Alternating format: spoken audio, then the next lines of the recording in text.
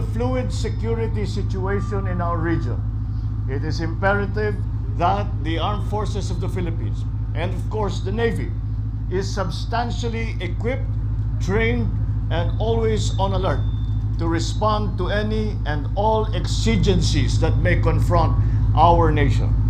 We will not stop with just this exercise.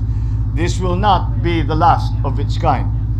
I urge the entire ranks of the Philippine Navy to keep up the good work, continually guided by the national interest and the democratic ideals of the Republic of the Philippines.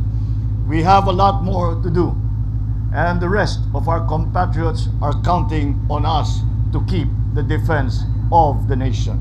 Maraming salamat sa inyong lahat. Magandang umaga at mabuhay ang Pilipinas. Thank you, Mr. President.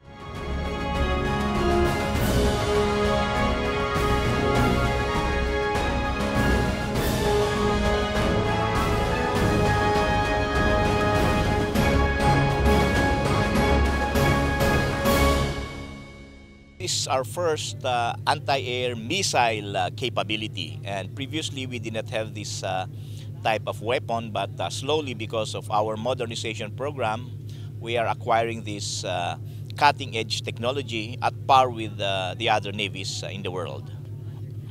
Ang mga missile system na ito ay nakakabit sa ating mga frigates, and presently we have 2 Jose Rizal class frigates. So kasama ito sa pagpatrolya sa ating mga karagatan. When the ship goes to patrol the West Philippine Sea, kasama yung missile system na ito.